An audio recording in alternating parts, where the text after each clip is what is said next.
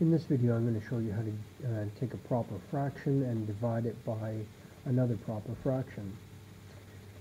So let's start with 1/2, and we're going to divide that by 1/3. Alright.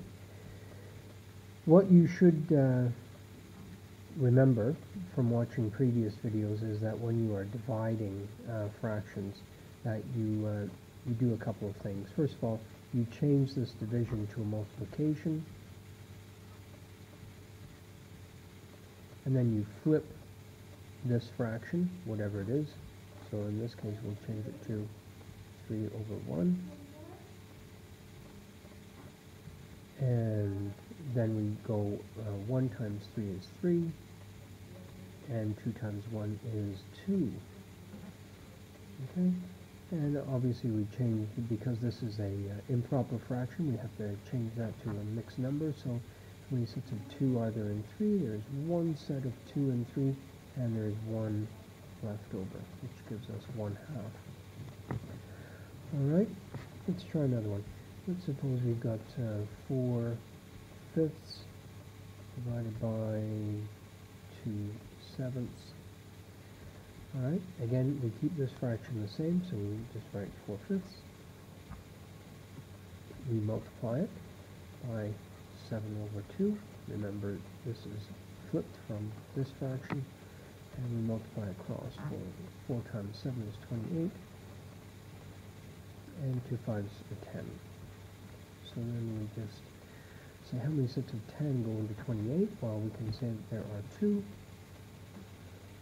and 8/10, and obviously we have to simplify, so that becomes 2 and 4/5.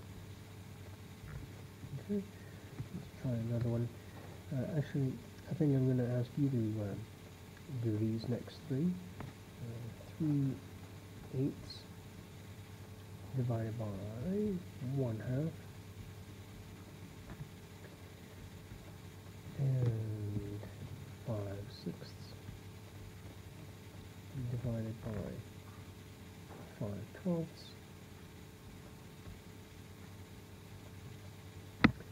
and maybe we can squeak in this one right here, 2/3 divided by 5/6. Okay, so give those a try, and then come back and see how you did. Okay.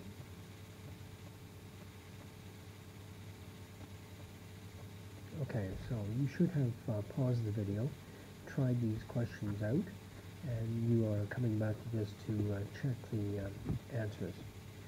Alright, so we have 3/8, and we multiply by 2/1.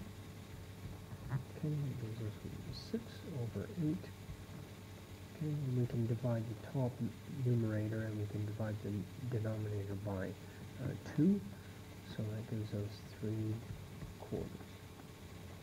Okay, just divide by 2, divide by 2. Alright, let's have a look at this one. 5/6 multiplied by 12/5. 5 times 12, if you know your times tables, you would know that it's 60, and 5 6s are 30. Okay, and that's a very nice, neat fraction that translates to 2.